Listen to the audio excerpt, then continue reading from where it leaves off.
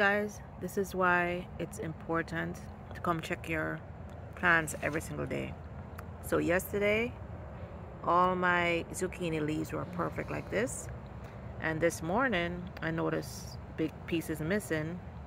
Also, you see those little black round things? That's poop. First of all, I think I'm just gonna hold on to me. There it is, guys. There it is. That's a caterpillar, and that's eating my zucchini. So that's gonna be killed right now.